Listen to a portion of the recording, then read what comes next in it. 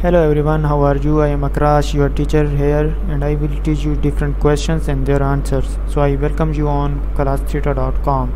So our today's question is, which of the following is a recommended relationship building practice or strategy when addressing conflict?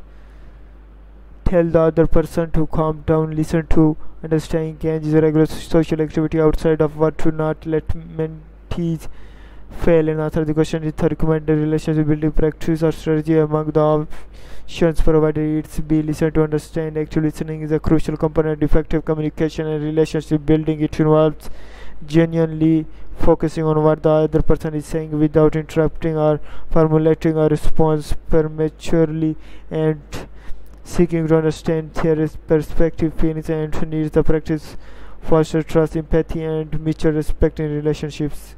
Thank you for watching the video. If you have any question related to this video, please post a comment below. If you have any question in your mind, you can also post on the website and I will be answering you in the next video. Thank you for engaging with us. Until next video, bye bye.